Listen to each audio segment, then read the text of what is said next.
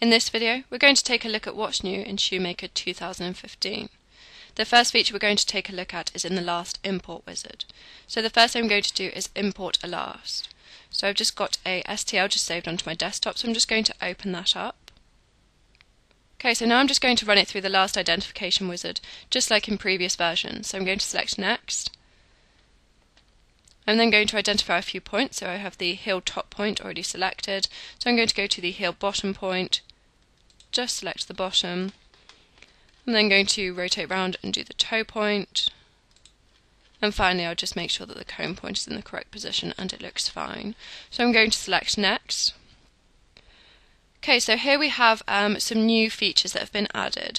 So in the previous versions we were able to control the top curve and the feather curve, but we are now able to control the nodes on the center curve as well as the heel curve. So if I select on this, you can see the nodes highlighted and I'm able to edit them. So if I just grab one, I can move it around. I can also hold down the T key and I can add more points. So if I just extend this down. Okay, so I'm just going to make sure that all of my feather curve and my top curve are correct. So I'm just going to move a few points. And I'll just make sure the feather curve is correct.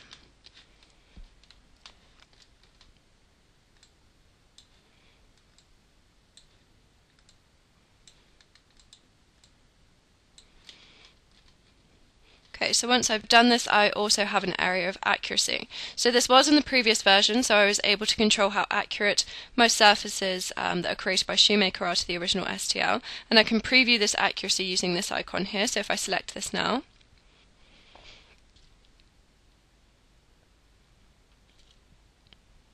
you can now see how accurate the surfaces are. So if I hover over, they're all in 0.0 of tolerance of one another. Okay, so a new icon that we have is this one here. So this one actually gives me a preview of what the surfaces are going to look like when they've been created in ShoeMaker. So you can see here this is exactly what my surfaces are going to look like. Okay, so I can carry on through my last import wizard again like normal.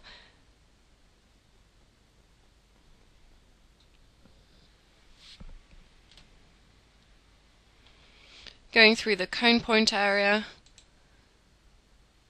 I've also got the heel height area, which again I can change the heel height, select Next, select that it's the right foot, and then Finish, and then my last is imported.